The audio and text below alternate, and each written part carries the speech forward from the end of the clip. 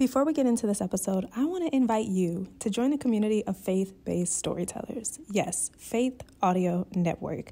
Now, Faith Audio Network is our online community designed to sharpen and encourage faith-based storytellers to use their voice and overcome Satan by the blood of the Lamb and the word of their testimony. So if you know that God is calling you to speak up, if you know that in this season, God is telling you to use your voice, whether that be on stages or launching a podcast or being a guest on podcast or even doing an audiobook or some type of audio experience, then I want to invite you to join this community.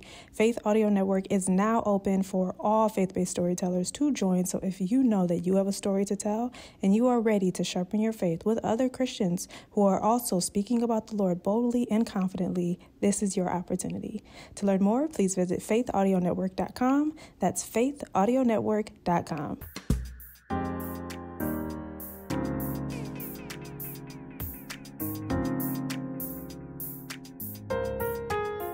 Hello, my love, and welcome to another episode of the Faith-Based Storyteller Show, where we sharpen and encourage one another in Christ. I'm your host, Michaela Robertson, and thank you so much for joining me for another day, another week, and another opportunity for us to walk in the Lord's will for our lives.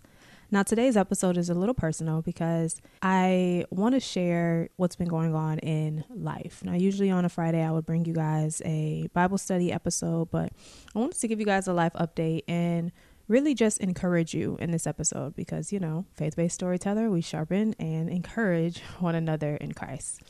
And so today I want to talk about gratitude and remembrance. Now, when it comes to anything in life, and actually let me preface this with a story. A few weeks ago, I was on a call with my ladies, my accountability group, and we were talking about how to exercise your faith and how when you're in uncertain situations or you're in, new seasons, how do you know, or how can you really have that certainty that what you step out in faith is going to come to pass? And as I was having this conversation with the ladies, it was so amazing because one of the ladies asked me, how is it that you can always have so much faith? Or how do you know that it's going to work out? And I remember telling her, like, my exact words were gratitude and remembrance. Because if I can find something to be grateful for every single day, if I can count my blessings, then I know that God is always with me. And honestly, it's not just about the blessings. Like, I'm not just looking at just the blessings, but everything that I look at my life, like everything, when I look around, everything that I see in my life is a blessing. The fact that I was able to wake up this morning, that is a blessing. The fact that I have breath in my body, that is a blessing. The fact that I have running water and a place over my head to call home, like shelter, that is a blessing. Like when I'm in the shower and the soap smells good, that is a blessing. You know, when you can walk out of your bathroom and the heat is on, that is a blessing. Like to have running water, that is a blessing. And so it's not just about, oh, God gave me this and so I'm grateful. No, it's about everything that I have is because of God. And that is the level of gratitude and the stature and posture of gratitude that I always want to be in. And so when I say gratitude and remembrance, I'm meaning count every single blessing every day. And that is how I'm able to truly continuously exercise my faith. And when it comes to remembrance, it's looking back at all the times that God did help me. Now, you guys know my story, and if you don't, welcome to the podcast. I'm Michaela. But I've told my story quite a few times on this podcast on how the Lord gave me the revelation where he literally said he will help me. And when I look back, I have to remember all of the times that he helped me. Of course, one of the obvious ways was when he helped me with the death of my father, and he helped me through that time where there was much more grief surrounding me, but he gave me a peace that truly surpassed understanding. Another time he helped me was back in college when I would pray for outrageous things and they would actually come to pass. Like, I remember praying that I would go to South Africa on a study abroad trip a year before it happened, just because I attended one informational meeting and I said, I'm going to be on that trip. And I prayed and I told everyone, hey, next summer, You won't see me. I will not be here. I'm going to be on that trip. And literally, I did not have the money. I did not have the finances. But prior to that trip, the Lord provided all of it. And I was able to literally go to South Africa and spend my summer there. Or when I was a kid and I used to pray that the Lord would continue my dreams, and I would literally dream movies, you guys. I would go to sleep and wake up, and the next day it would be the exact same place where my dream left off before. Or I would pray that we could get a dog, and years later my parents got a dog. Or my prayer, one of the, you guys know the top 3 prayers, that I would be Michaela Denise Robertson, that I would have twins, and that I would have a talk show. And so lo and behold, when I met my husband, Duran Robertson, in elementary school, I had no idea that the husband that I was praying for would be the man that I had already known, the boy that I had grown up with, And when I got married to him, the Lord said, remember what else you prayed for. Remember what you asked me for. And I feel like remembrance is so key and so powerful to exercising our faith, because when we don't have what it is that we desire in the moment, it can be so hard to think that God is going to provide. Just, when your circumstances don't line up with what you see, I understand that it can be hard to see that God is going to come through, that he's going to help you. But that is where you lean on the past. That is where you lean on the memories. That is where you bring up and remember all that he has done for you, all that he has helped you through within your life. And so I'm so grateful for gratitude, because it gives me a way to remember. It gives me a reason to remember. It also gives me the practice and the routine that I need to stay in remembrance, counting your blessings every day. And then also remembering what God has gifted you with, remembering what he told you, remembering the promises that are literally in his Bible. That is something even more powerful to lean on, because you can have faith in knowing that what you do not see is going to come to pass, and you are certain of it because God had told you that. And so that is why, that is one of the things I wanted to talk about today, the power of gratitude and remembrance. And when it comes to counting your blessings, I want to tell you guys a story. And I say all this to say, I'm in this season of my life where the Lord is transitioning me. He is removing some things that I've done in the past, not necessarily bad, but just making new ways. And I know that the scripture says that God is doing a new thing. He will make rivers in the wilderness, or ways in the wilderness, and rivers in the deserts. Have you not seen it yet? And when you do not know how the Lord is going to make that way, it is hard to see the way that he's going to make. And so this is kind of the season of my life, especially when it comes to my business. I don't know if the Lord is saying go back to another job, or if he's saying, hey, I want you to rebuild this business, but from a different lens. At least I did not know. Now I do know. And I tell you this story because in the process of waiting, in the process of exercising my faith, I just decided, technically I was encouraged to decide by my husband. I was encouraged to stick my head in the door. Whatever doors the Lord opens, stick my head in the door. That doesn't mean you walk in fully. That doesn't mean that door is going to be the answer to everything. That doesn't even mean that may be the door that you're supposed to walk into, but just stick your head in the door. That's my husband always tells me, just stick your head in the door. And so you guys know that my word for this year is breakthrough and open doors. We did an episode on that. And when it comes to sticking your head in the door, that means allowing every opportunity to be a possibility. Allowing every opportunity to be a possibility. So when I see a job online that resonates, I stick my head in the door. I put in an application. When I see someone reaching out for services, I stick my head in the door. I give them my service list. When I meet different people, new people every single week on the street or in my building or in the city when I'm out for a walk and we start sparking conversation, I never know who has the power to add value to my life, but I also don't know whose life I can also add value to. So you stick your head in the door. You have the conversation. You see how you can serve. You see how you can add value. And this week, I had an interview, a job interview. Now, I haven't gone on a job interview, y'all, since 2019. So it's been a good 5 years since I actually went to an interview. And it's been a good 4 years since I actually worked a full-time job. And I'm going to walk you through these emotions. Emotion 1. You know what? This job could be a blessing. This could be really great. It could help my family a lot. Emotion 2. If I go back to a 9 to 5, I'm going to be a slave. I will not be able to know when I have time off. I'm going to have to actually put in time to get requests off. I'm going to have to answer to somebody. I'm going to have to show up at this time.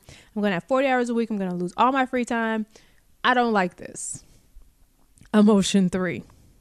But if I'm surrendered to the Lord and the Lord has this job as an opportunity for me, it could be great. I could be able to serve in the capacity. When I did work a full-time job, I always got promoted. So there was room for promotion. There's room for growth. When you show up and serve others, it's a blessing to the Lord. So this could be great. Emotion 4. But the Lord has also blessed you to work from home. And when you were working a 9 to 5, sis, you were working 80 hours a week and you were exhausted and burnt out, and you prayed for deliverance, and now God gave you deliverance. So you're like one of the Israelites going back to a job. And I don't think that's what the Lord wants, because he wants to take you to the promised land and not back to that. And then emotion 5. Well, if I stick my head in the door, you never know. Like, I might be able to do both. I might be able to balance a full-time job and still do all of the gifts and all of the visions and the business plans that God has given me when it comes to ministry. I think I could balance both. And of course, it just goes back and forth. It's like the angel on one shoulder and the other bad angel on the other shoulder, like the conscious angel. I'm not going to say the devil, but the conscious angel on the other shoulder. And that was how I looked at going back to a job. But like I said, I stuck my head in the door. And when I stuck my head in the door, initially, I was like, nah. And then that same company kept popping up. And so I applied to a company that was a Christian company. And it looked like it was a great opportunity. They had 2 jobs that aligned with my skill set. I went to the first interview. It was a great first interview. I got invited back for a second interview. And this week I went in for my second interview. Now, the young lady who interviewed me during my first interview was not able to make it. So I was sitting across the table from basically 4 strangers, but they were really amazing people. And they were telling me about their company, and they were telling me about each position and how, this is not necessarily a startup, but they are a small but mighty team, and they're looking to accomplish this really great vision.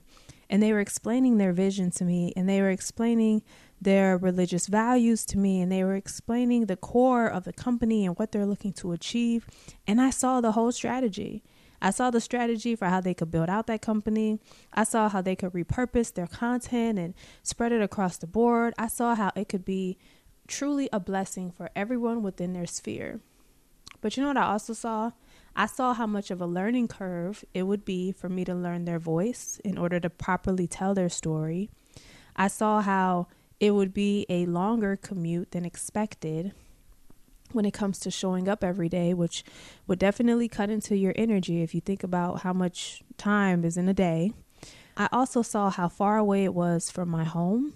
I saw how and this really doesn't matter to me, but I saw how the salary wouldn't necessarily cover my finances. And so I would need to go out and get another job, or I would need to be able to focus on the business part-time in order to substantiate the finances that we wouldn't be able to help or be able to provide, the bills we wouldn't be able to pay.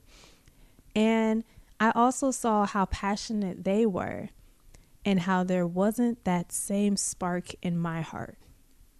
And y'all, I have never done this. And I never thought I would have the confidence to ever do this. But I sat across that table from them and I asked them how the interview went, and they gave me constructive feedback because I'm very honest. I want to know how it went. I haven't been in an interview in like 4 years, and I told them that too. And then I told them, I'm going to be honest with you. I would like to decline from moving forward. This is not to say that you are going to offer me the job, but even if you were going to extend the invitation for a third interview, I would like to respectfully decline. And these people sat across that table, and every single one of their faces was in shock. And honestly, I was like, what in the world did I just do? Did I literally just say that? And one of the gentlemen asked, why? And I told him, the learning curve is definitely too steep for me. I would have to truly tell their story and to truly help them the way that I want to help them, the way that they have the vision for the help that they need. It would require outside learning just for me to understand the bulk of this business to be able to speak the same language. And so when I come in, I want to be able to immediately, not immediately execute like I know what I'm doing and I know everything, but I want to be able to come in with the strengths and knowledge to be able to assist and not be more of a liability than an asset in that way. And I explained that, the salary unfortunately wouldn't be able to meet my household's needs. And I also explained that they're all so passionate. And I know that if I go back to another full-time job, I want to have that same level of passion that they have for this company. I want to be able to know in the heart of my hearts that this is exactly where I'm supposed to be and that the Lord has placed me to help build this vision. And they were like, I respect that. And thank you so much. And they said, if I ever need any resources that they can provide, to reach out. And I offered the exact same hospitality and humbleness to know that if I can be an asset to your team, I would love to help. But unfortunately, this job position isn't for me. And I told them that I would go and I would actually pray that the Lord send them the people that they need for this position. And I did. And when I look at this week in general, this week, you guys, was such a blessed week. And I actually made a list and counted my blessings. Now, I posted this on social media, so if you read my socials or if you follow me on social, you may be seeing I'm repeating what I'm saying. So I posted the blessings this week on social media. Blessing number 1. Oh, I didn't even tell you guys this story, but I'm going to say this. The first blessing, this. I attended a job interview and I had the confidence and peace to decline from the position once I realized it wasn't in alignment. And on top of that, as soon as I was in the Uber ride home, I had so much peace. And I just remember smiling out the window like, God, thank you. Thank you for showing me where I'm not supposed to be, because it confirms where I am supposed to be. And when I look at other blessings this week, as I was working on the actual skills test assignment for this full-time job, I was sitting at a desk in my building and I decided that I was going to just post on Facebook. I had joined this Christian podcast group a few weeks or months back. And, when you join a group and you're not really active, but you figure, I might as well just join because we all do the same things. That was me. So I joined this group and I was like, Lord, I'm going to pitch to see if anyone wants to be a guest on my podcast. And, whoever you bring, that'd be great. And I opened up like 18 slots on my calendar for the month of February. And I was like, 3-4 guests, that'd be amazing. And within a few hours, less than 5, all 18 slots were filled. And on top of that, there are 30 more forms as of right now, because they just keep coming in. There are 30 more forms in my inbox of people who are like, hey, I know your slots are filled, but when you open them up, I'm ready to be on the show. And I thought that was such a blessing. Now, I did not expect those 18 slots to fill up so fast. And I only put those 18 slots in this week alone because I didn't know if next week I'd be at a full-time job. And so I've had interviews back to back to back for the last few days. And I'm talking like 4 to 6 interviews a day. And I've already recorded 9 of those 18. And I've had the most amazing conversations with some of the most amazing faith-based storytellers I have ever met. And these are literally divine appointments, y'all. Like, the Lord has placed these people in my life for a reason. Now, I don't know what we're going to work together or how we're going to work together in the near future, but I know that every single person that I've interviewed so far has not only poured into me, but spoken a word over my life that the Lord confirmed in the bigger vision that he revealed to me regarding my business.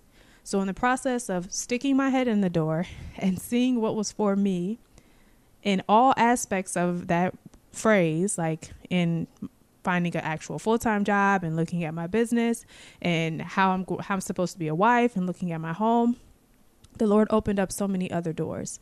And I realized which doors I wanted to stick my foot into and actually walk into versus just peek. And so I had these interviews, 9 out of the 18 I recorded. I had a young lady reach out to me and she said, I just want to learn. Whatever you're doing, I just want to learn. And so we had our first agency meeting with my new intern, and it was phenomenal. And I showed her how we were going to execute on this vision that God gave us. And she's so excited. Praise the Lord. My mom lives about 2 hours from me. And a few weeks ago, she came down and we went on a walk, and she was like, hey, let's turn this into a jog. So we went on a jog, and then she's like, let's do a run. So we went on a run.